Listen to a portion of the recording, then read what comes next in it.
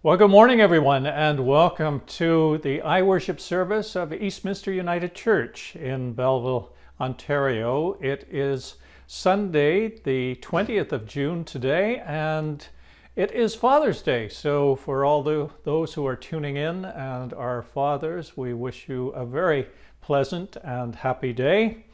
Also, I have one announcement before we begin our worship.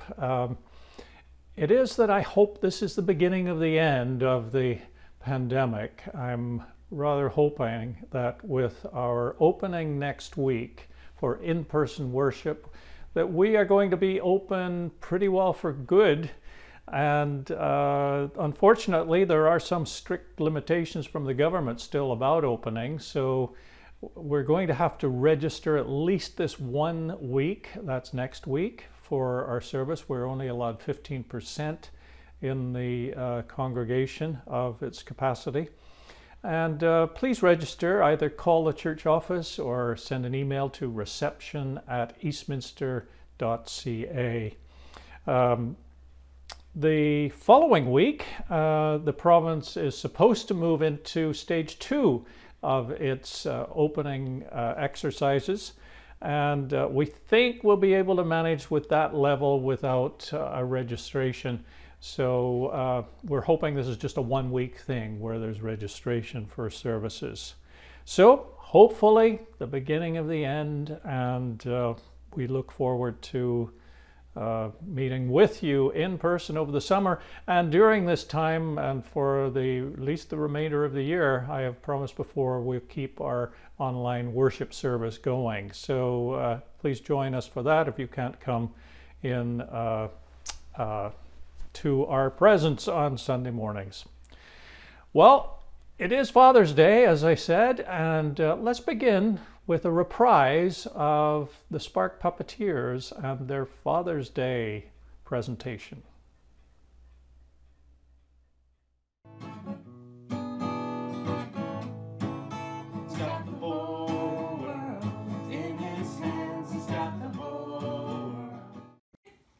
Good morning, friends. How's everyone this morning? Well, you're probably wondering what I'm up to today. Welcome to Stacy's Cooking Show. I like to call it Heaven's Kitchen. Today's a special day. It's Father's Day. I'm sure you found some special ways to show love to the father figures in your life today. It could be a father or a grandfather or some other special person who loves you and takes care of you while you're a kid. I decided that I would make something special for my grandpa.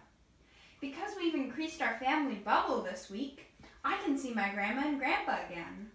I'm so happy to be able to spend time with them.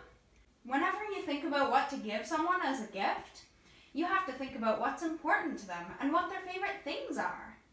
So my grandpa's favorite thing to eat is fruit. He loves fruit, and he really loves God. And my grandma was telling me all about this thing in the Bible called the fruits of the Spirit. And so, thump, thump, thump, what a great gift idea. I thought you might like to watch me make a fruit of the Spirit salad for my grandpa, in case you wanted to make something like it for the special person in your life. That's right, fruit of the Spirit. I'll tell you all about it while I make this special gift for Father's Day. First, you need to wash your hands really well, like sing happy birthday while you're washing your hands. That's how you know it's long enough. And you'll see that my mom also tied my hair back. You don't really need an apron like me, but a spoon and a bowl would be really good. And it's important that all the fruit gets washed. My mom helped me with cutting up some of the fruit too. You shouldn't use a knife without checking with your family, even if you're making this as a surprise. We have here a bunch of ingredients for my salad. For this recipe, there are 9 fruits. Let's see what we have. Ooh, we've got some Love strawberries, some Joy oranges, some Peace apples, a little Patience banana, a few Kindness blackberries. Oh, and those Goodness grapes. Blueberries of faithfulness, kiwi of gentleness, And lastly, some mango self-control. So let's get started.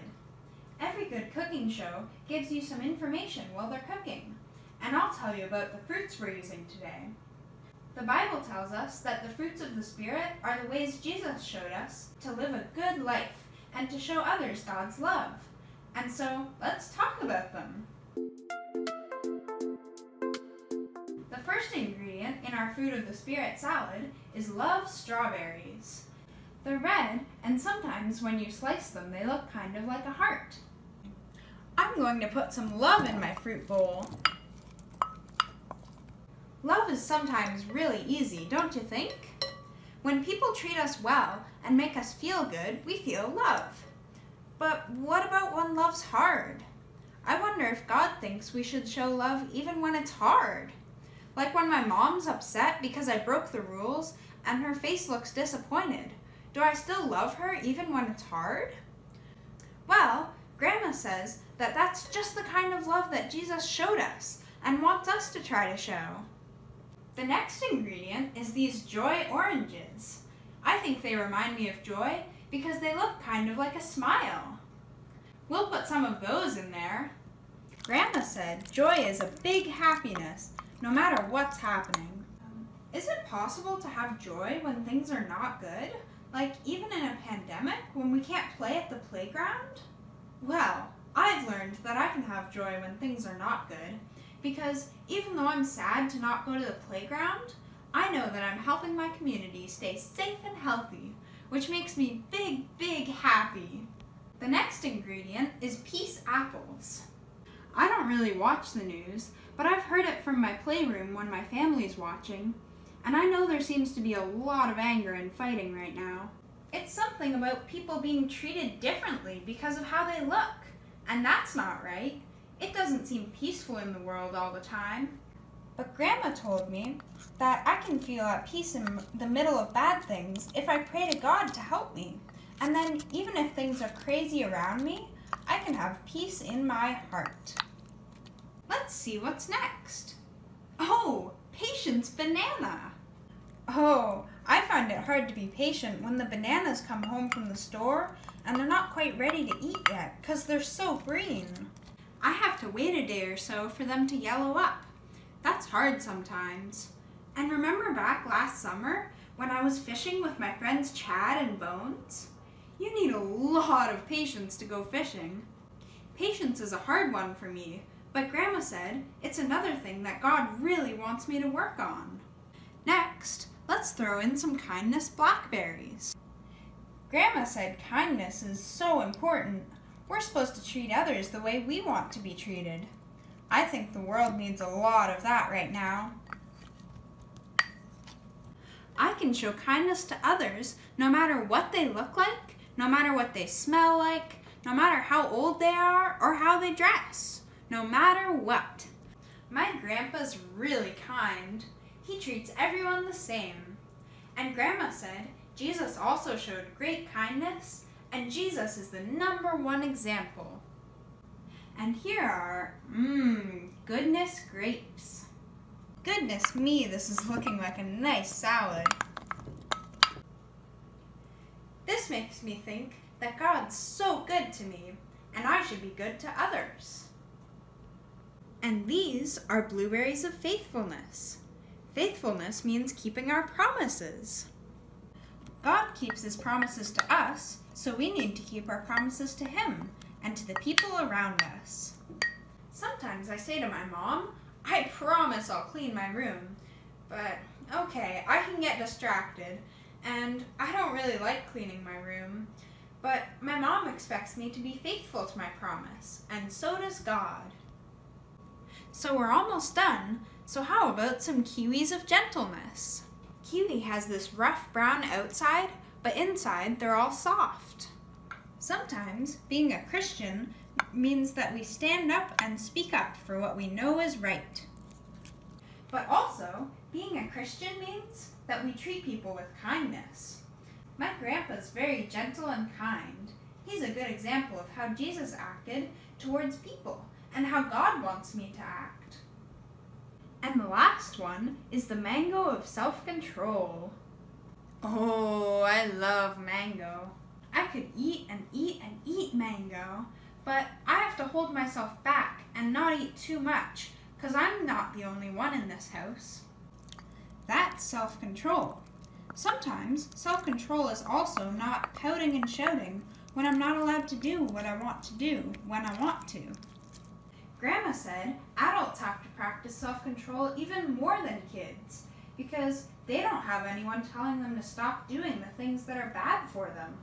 Jeepers, I'd better get this self-control thing in hand before I grow up.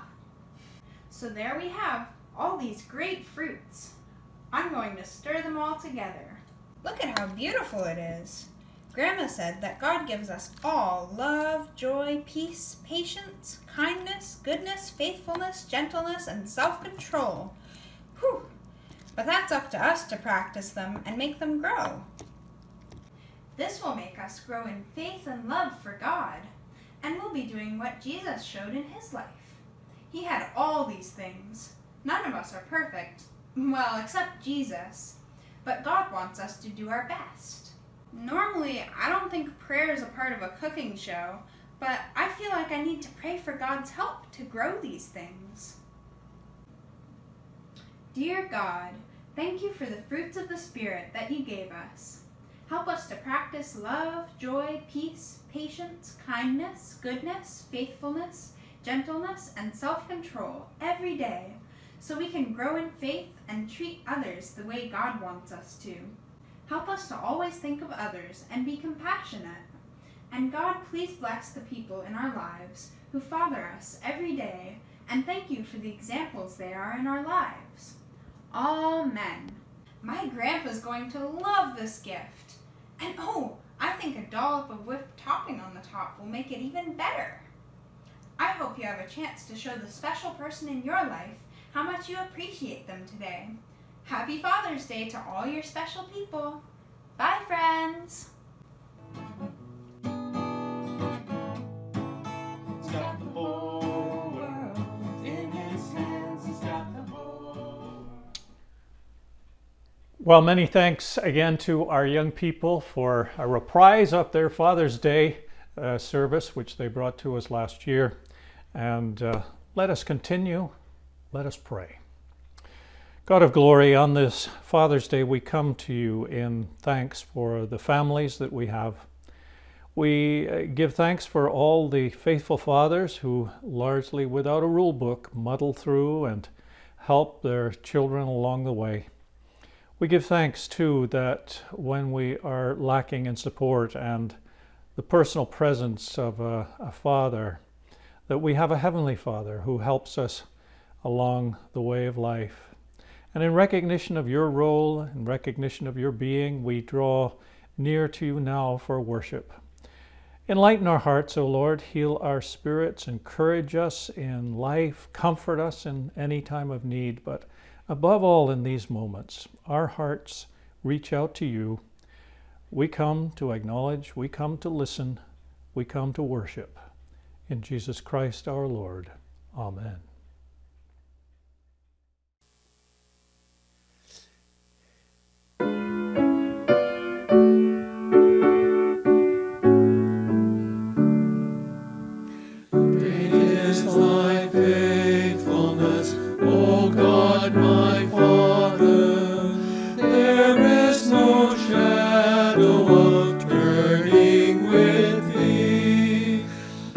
Change us not, thy God.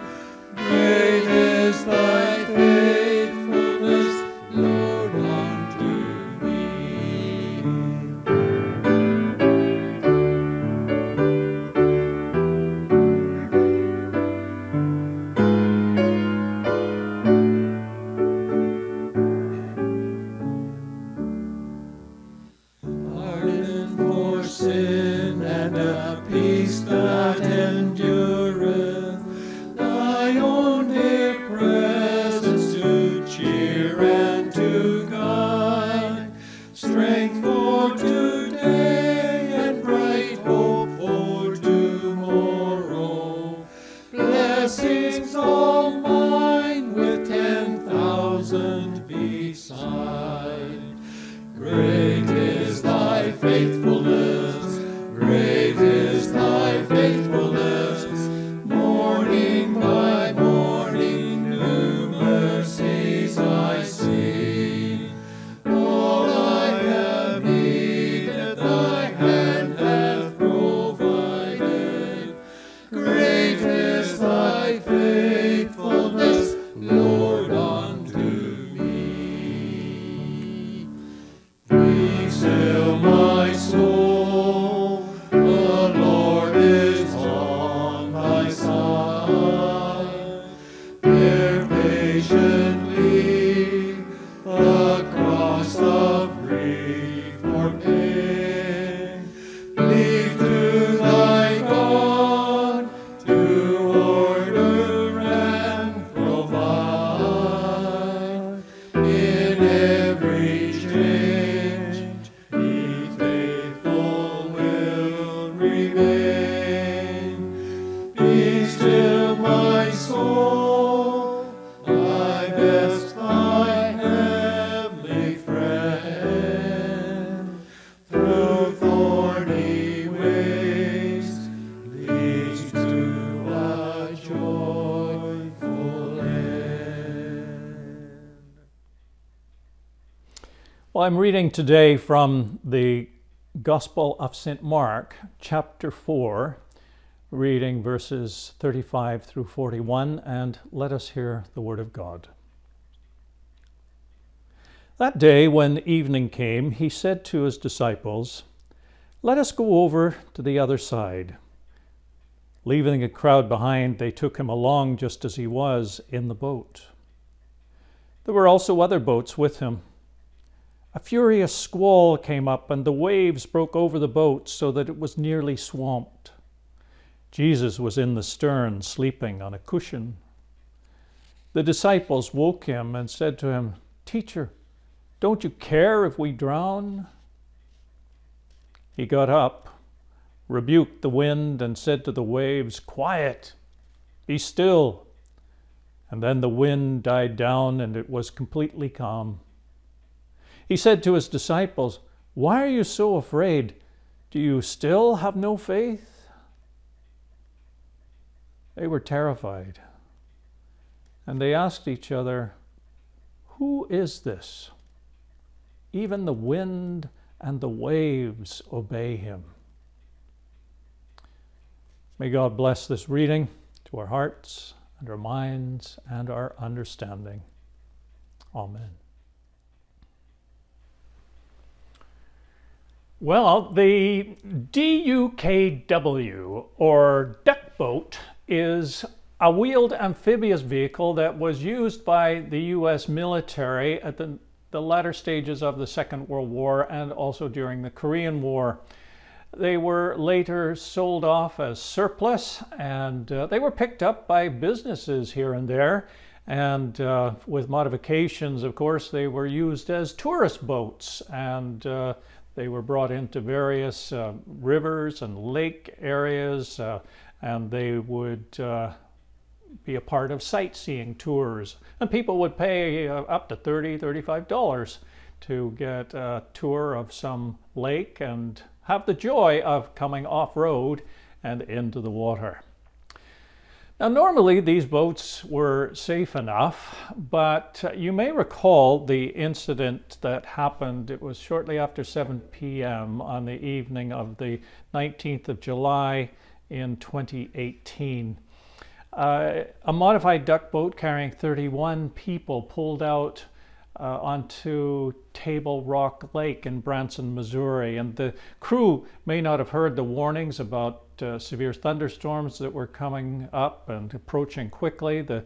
When they were out in the water, the winds picked up, and the duck boat struggled with only 3 foot, 1 meter waves, and it struggled, and the canopy that was around it and the windows that were designed to protect people from the elements, from the sun and rain and water, the spray, it actually prevented people from getting out and off the boat easily. And it wasn't a big lake, but the ensuing tragedy was almost unthinkable, as only 14 of those 31 people made it out alive on that, what would have been supposedly a fun excursion onto the lake at Table Rock. Now, I wonder if that situation,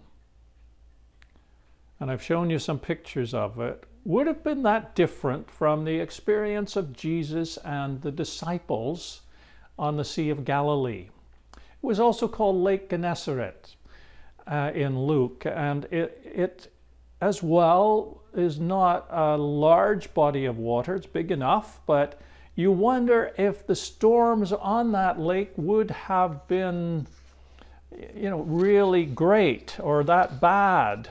New Testament scholar William Barclay wrote that Gennesaret was actually notorious for storms. They came out of the blue with shattering and terrifying suddenness. And he talks about how there were numerous ravines along the east and the northeast side of the lake, and these gorges, winds would come down from the heights above, and they would be rushing with tremendous force down these gorges, and then suddenly be released and agitate the waters of the lake in a frightful fashion. And you can well imagine that on smaller boats that were the norm of the day, as they were tossed to and fro in the midst of the storm, it would have been a scary place. And we're told in this story in Mark's Gospel that the disciples, some of whom were seasoned fishermen, were in great fear. Jesus, meanwhile, is asleep at the stern of the boat. And the disciples were filled with so much fear that they woke Jesus up and they said, Jesus, what are you doing? Don't you care that we're going to drown? And Jesus, it seems, rose, wearied perhaps, and he looked out and he said, quiet, be still. And the wind died down and the waters calmed. Why are you so afraid? Said Jesus to the disciples. Have you still no faith? And the disciples looked at one another, and they didn't know whether to be more afraid of the storm or maybe the one who has power over the storm. And they looked at each other. Who's this? Who is this? That even the winds and the waves obey him. And in some ways, if you think about it, if you've read this Gospel of Mark, we're only in the 4th chapter, and already you would think the disciples would have gotten it by now. They had seen Jesus cast out evil spirits. They had seen him heal a paralytic. They had seen him heal leprous individuals. They had seen him heal a man with a withered hand. They'd heard him teach with authority. They had heard him confound the experts of the law, the Torah, and yet still they're saying, who is this? Jesus, meanwhile, was probably wondering what he had to do to convince them that he was, as the demoniac said in chapter 1, the Holy One of God. I know who you are, says the demoniac, the Holy One of God. So why are you afraid? Asks Jesus. Have you still no faith? After all these signs, have you still no faith? I think Jesus' question was a good one. And it's still a good question today, because even though we may know the rest of the story, the story of Jesus, and we've had a couple of thousand years of church and theology and understanding behind us. Many of us continue to live in fear from time to time, uncertainty, angst. Have you still no faith? Asked Jesus. And the story of Jesus, this story of him calming the sea, it tells us a good deal about Jesus and about God. It tells us something about God's power. It reveals something about God's love and care.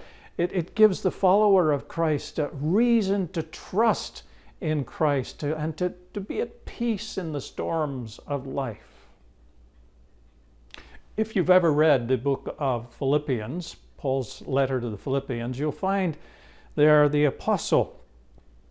And the apostle Paul, he is imprisoned at this point. He is staring in the face of death and what may happen to him as he faces Caesar on trial. And yet, despite it all, as he writes to his followers and those who are following Christ with him at the churches that he formed, he has this peace. He has this inner joy in him. He calls it a peace that passes all understanding. You see, Paul got it.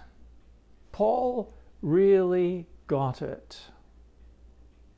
And whatever he had, most of us find it hard to live with that level of trust ourselves. When we're going through the storms of life, we find it difficult. When the winds blow upon us, when the heavens thunder, when the waters come up and the rains fall upon us, fear isn't that far behind. Why are you afraid, though? Says Jesus. Have you still no faith?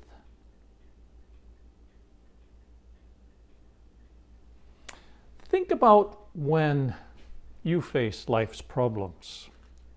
When these problems cause within us a tempest of doubt and uncertainty. You know, there are times in life when we hardly know what to do, when we're at a crossroads perhaps and don't know which path to take.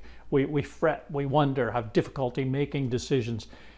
If only we would turn to Jesus, says New Testament scholar William Barclay, and say, Lord, what would you have me do? The way would become clear. Because God's ways, if we're open to them, there's something that brings peace, tranquility.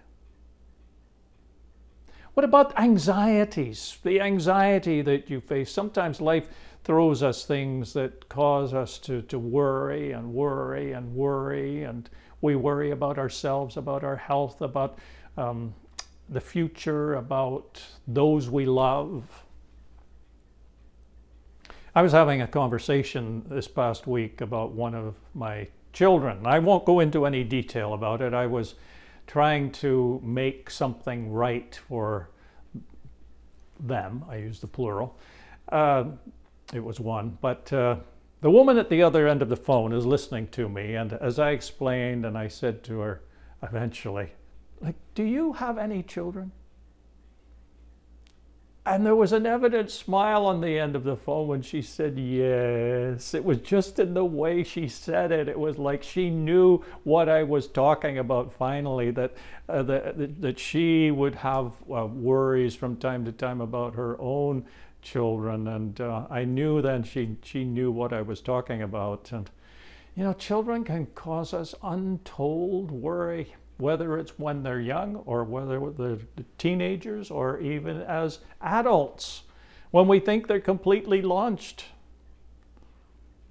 Angst. Why are you so afraid, says Jesus? Have you still no faith? I remember my mother telling me one time, and she was referring to me in my teenage years, and It was a time, I guess, when I had given her the odd difficulty. She said, David, there came a time when I just had to trust in God. I couldn't do anything else. I prayed and I prayed and I prayed, and there just seemed to be nothing going on. And so many times I prayed, I was just weary, and I said to God, I couldn't do anything with you anymore, couldn't even pray anymore. And I said to God, I can only leave him with you. And then look what happened. It was probably just a year or two after that I was standing by my mother's bedside and letting her know that I felt the Lord's call into the ministry. Have you no faith? Says Jesus. Perhaps we need to trust God more and know that He's going to get us through the storms and the uncertainties and the doubts and the anxieties. And then I think about that storm we call sorrow. A few years ago, I was over in Northern Ireland, and I was staying with one of my cousins, and this particular cousin had lived with us while he was training, and lived with us for about half a dozen years or so. He's 10 years older than me, but because he lived with us, he is as much a big brother as he is a big cousin. And anyway, when we got together, I stayed with them for a couple of nights, and in the evenings we had a lot of laughs together as we reminisced about things. And then we got talking about some family gatherings, and at these gatherings at my grandmother's place, they were just filled with fun and humor and people teasing one another, and there were games and all sorts of things, and we're talking about this and the great meals and all that. And then Tom got all religious on me, and he said, David, you know, we may not have those kinds of gatherings anymore as a family, but there's coming a time when there will be an even greater gathering, and we'll all be gathered around, and Jesus will be at the head. And he said, do you know that? Do you know that? And I smiled and I said, I do.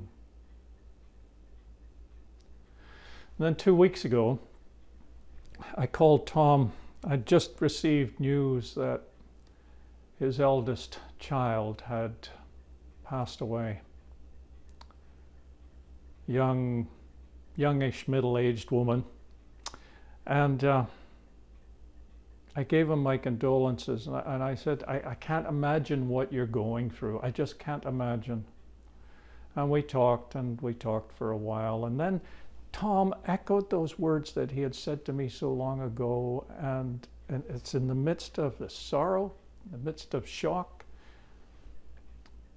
He said he was confident that he would see her again.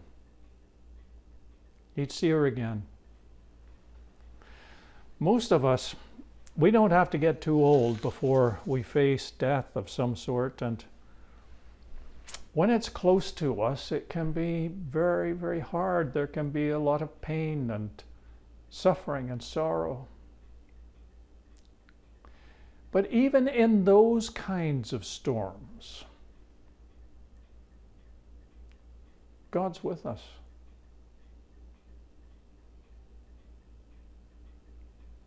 And I think of that old gospel hymn. It goes like this: when the long night has ended and the storms come no more. I think this is what my cousin was passing along. Let me stand in thy presence on that bright, peaceful shore. In that land where the tempest never comes, Lord, may I dwell with thee when the storm passes by. And then the chorus: till the storm passes over, till the thunder sounds no more, till the clouds roll forever from the sky. Hold me fast, let me stand in the hollow of your hand. Keep me safe till the storm passes by. Why are you so afraid? That's what Jesus asked the disciples. Have you still no faith? You know, here we are, and we know the rest of the story of Jesus. We know the story of the cross. We know the promises of the resurrection. My cousin Tom and his dear wife, I'm sure they hurt and they sorrow about what's happened. But I know that deep down, deep in their hearts, they're buoyed and they're upheld by faith. They're buoyed by some assurance that God has given them. They're buoyed by the hope of the Christian faith, the hope of Christ, the hope of the resurrection.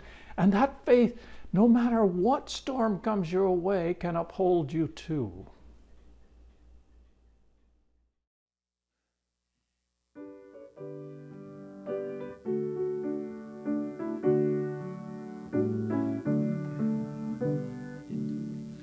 In the dark of the midnight have I oft hid my face, while the storms howl above me, and there's no hiding place.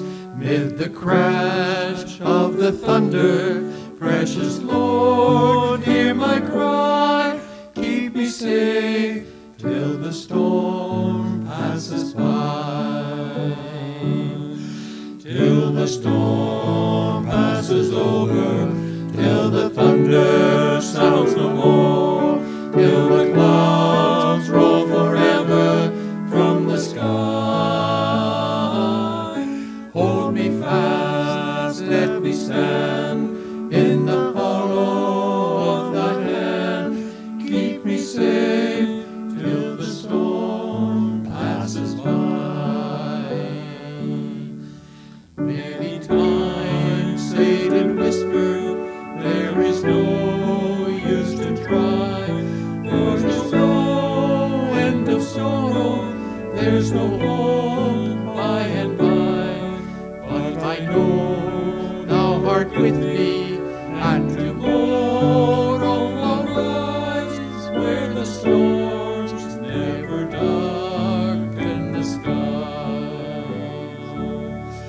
Till the storm passes over, till the thunder sounds no more, till the clouds roll forever from the sky. Hold me fast, let me stand in the hollow of thy hand. Keep me safe till the storm passes by.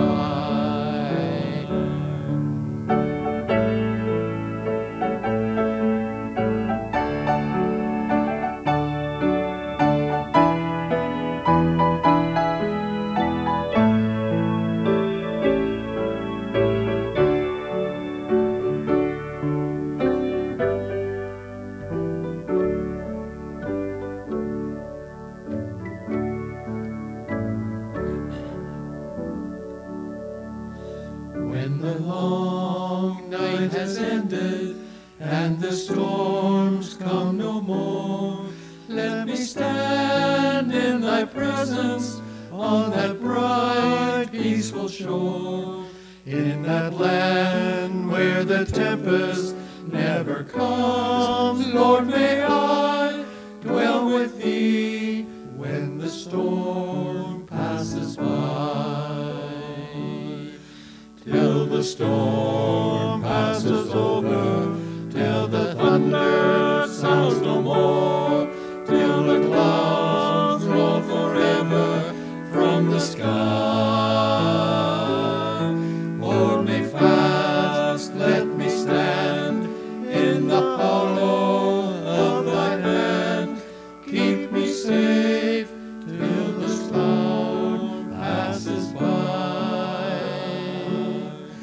Keep me safe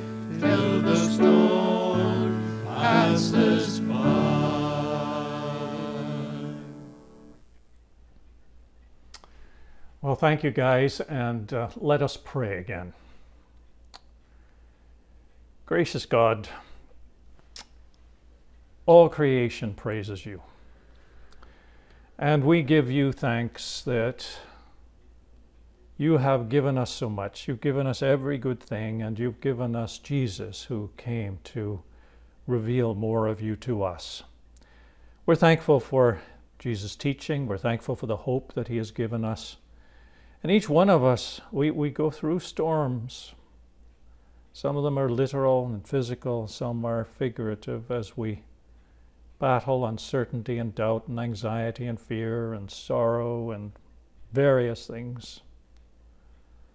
And sometimes, like the disciples, we too are slow of mind and slow of faith. We don't always seem to feel your presence or the peace that you can give. But Lord, give us faith.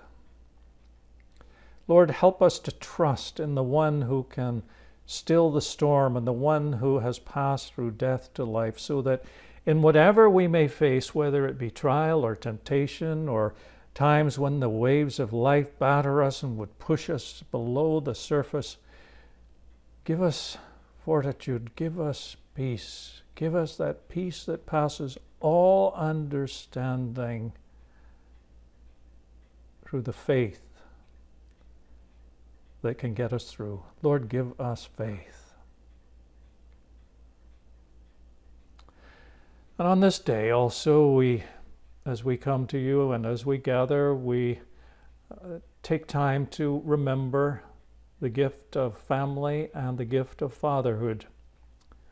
We give thanks for families, for the comfort of our homes, and for every father who has shared with us gifts of love and faith. Bless those whose life journey is done, those fathers who are no longer with us, but dwell with you. We give thanks for the good things that they have passed on, the things that have made us what we are today. And bless those of us who are fathers today, whether it be those who are fathers of grown children or those who are in the throes of joyous family life and raising little ones. Lord, fill each one with patience and love and gentleness and self-control and grace and the ability to guide, and perhaps most of all, so fill us with a desire for your word and your ways that we would ourselves inspire in our children a love for you and a love for others. Be with all fathers today, O Lord. Give them rest, give them peace, give them joy on this day. We pray in the name of Jesus, the one who taught us to say, Our Father, who art in heaven, hallowed be thy name. Thy kingdom come, thy will be done on earth as it is in heaven. Give us this day our daily bread, and forgive us our trespasses as we forgive those who trespass against us. Lead us not into temptation, but deliver us from evil. For thine is the kingdom and the power and the glory forever and ever. Amen. Well, happy Father's Day again to all the fathers, and let us hear these words of benediction as we go. May the Lord bless you and keep you. May the Lord make his face to shine upon you and be gracious unto you. May the Lord lift up his countenance upon you and give you peace and give you faith. Amen.